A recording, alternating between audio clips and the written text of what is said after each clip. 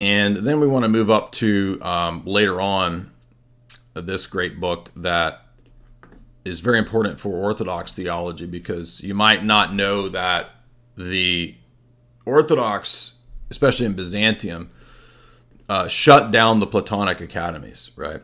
Aristotle kind of became the philosopher, so to speak, of apodictic logic. Palamas writes the apodictic treatise on the Holy Spirit, accepting a lot of the basic principles of Aristotelian logic. That's not to say that there weren't some Neoplatonic influences on St. Maximus or on Palamas, even when it came to the Logi. But when it came to the Platonic Academy, Byzantium shut it down. However, it gets revived. And when it was shut down in Byzantium, is actually underground for many, many years. And one of the key figures in the underground Platonic Academy was Gemistos Plethon. Plethon was interesting because he was a unique atheist Platonist. So you might think, well, wait a minute, how can you be atheist Platonist? Well, Plethon saw the ideas of Plato not as existing in a transcendent realm, but really as symbolic of this realm, or patterns and structures of this realm. And so there's not a personal God ultimately that unifies and gives meaning to reality in Plethon's system. For Plethon, atheistic Platonism is the ultimate answer. And if I recall, I think Plethon also tried to give place to process and change, because in Platonism, there's always a never-ending question about how to give an account for change, right? That's one of the reasons Aristotle disagreed with Plato. There was many others, but one reason was that Aristotle didn't believe that Plato had a good account for change, right?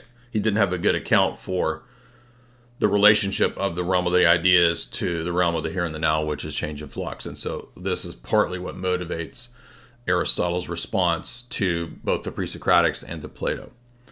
So in Byzantium, this figure of Plethon left scholars of Platonism puzzled as they struggled to understand the project described in his big treatise, the Nomoi. It entailed abandoning Christian orthodoxy and to revive the ancient pagan notions that were present in Plato. The only copy of this work was burned by Patriarch Gennadios Scholarios, who kept some excerpts to prove that he was justified in destroying it.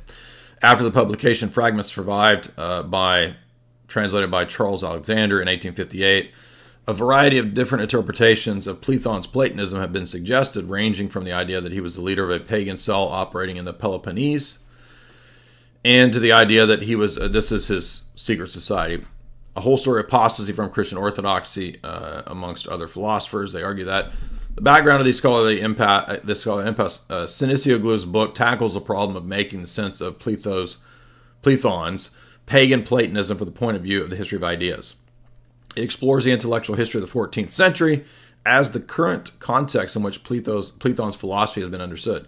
As a result, what he offers is not a general introduction, but rather a historical survey of this enigmatic figure. The result is a learned and stimulating book. Okay, yeah, we got it. The book is organized into various parts, and here's the key point where it gets to the end. Now notice underground Platonism, right, as a sort of secret society throughout Byzantium. I want to get you to the end because the ultimate thesis of the book vindicates a lot of what I've talked about, and it vindicates what's in this book. And this is the idea that, I don't know if this is just somebody's analysis of the book, but the Platonic atheism influences Spinoza, and that also influences the illuminists of the time period that we're talking about, this time period. So there's a direct ideological lineage from Plethon's atheistic Platonism to Spinoza and to Weishaupt in those characters. And Sinisioglu even says that. He says that the illuminists of the Weishaupt era are influenced by this philosophy. So if you've not read it, I highly recommend the excellent book, very well documented Cambridge production, Radical Platonism in Byzantium, Utopia and Gemistos Plethon by Nikitas Sinisioglu.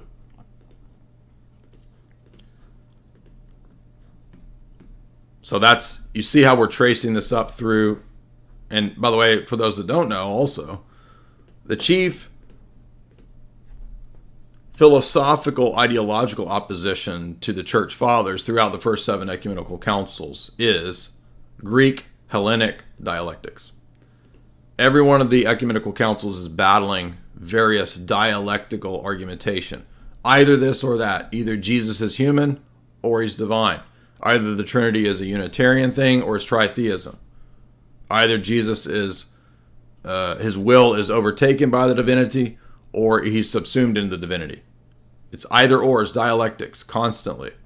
Because Greek philosophy, as we saw with Heraclitus, is premised on the necessity of opposites. The necessity of opposites.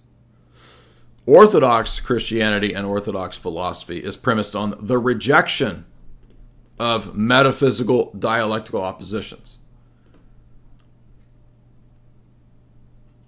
There are oppositions in nature, sure.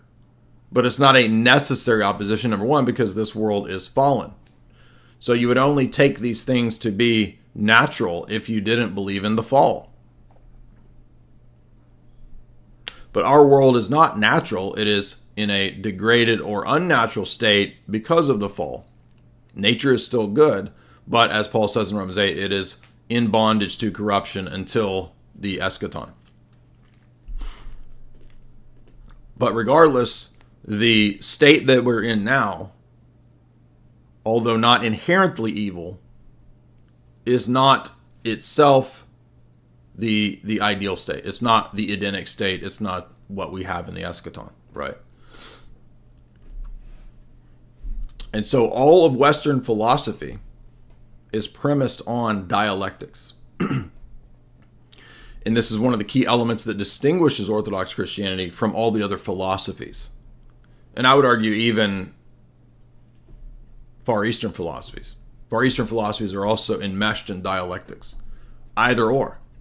All reality is one thing, or it's two things, or it's no thing. Those are all dialectics. And whenever I talk about this, people don't know what I'm talking about, and they get confused. They don't know what they think dialectics is the same thing as dialectical method. No, no, no. That's pedagogy. That's teaching. Okay, that's question and answer back and forth. Nothing wrong with that. That's just classic ways to teach people. The Elenctic method. I'm talking about metaphysical dialectics, that all reality is fundamentally constantly flux and struggle, strife, and emotion. Nothing is fixed. Nothing is objectively true or in permanence or in stasis other than what the party dictates, you see. So in this way, it's very similar to the metaphysical discussion that O'Brian says to Winston in the metaphysics debate in 1984. So you'd say, but wait a minute. Lenin argues for objective truth. He doesn't think that everything is flux and sophistry. Yeah, but that's just contradicting. And the question is not, does he think that or does he say that? The question is that consistent with the rest of what he says? No, it's not, right? So again, just like Thomists, they think that stating the position is an argument.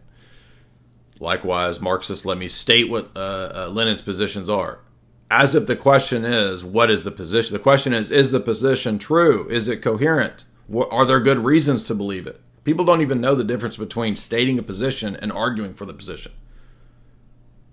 What is your position versus why should we believe the position? It should be pretty obvious. It's a really basic thing, and people don't know what this is. They're lost. So I've seen hundreds of comments over the past few days as a result of all this Marxist jibber-jabber. And I've not seen but maybe one or two of the entire crowd of them even understand the difference between stating a position and explaining why we should believe that position. I mean, it's like, it's not hard. Yeah, reality is reality. Exactly. Just what T-Jump said.